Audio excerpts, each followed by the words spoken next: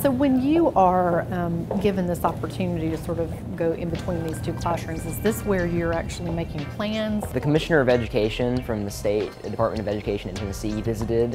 What are you doing? What is mechatronics? Why are you here? I get an opportunity to go across the state and really analyze career and technical education programs and those partnerships that are being made with higher education, and this particular program is a highlight. It's kind of a test to see if you're really up for it. This room that we're standing in right now is amazing. It really gives me a taste of what I would like to do in my future. I wanted to see the mechatronics space here and the work that they're doing with the local community college, and so today it was about individual student interests, individual student needs, and how is Williamson County really working to support all students in their pursuits.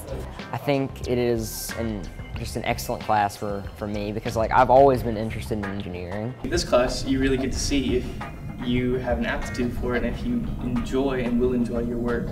At Fairview, I was able to actually talk to students about the paths that they're on, and they were able to verbalize the on-ramps and off-ramps on that pathway through advanced manufacturing. You know the basics of how the machine works and how to apply that on other machines. You can take that hands-on knowledge and apply it to anything else.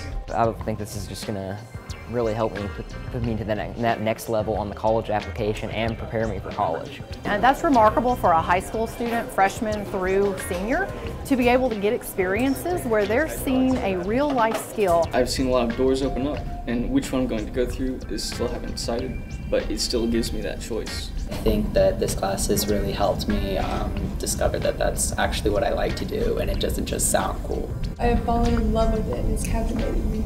I just want to reinforce the fact that I believe this is an excellent opportunity.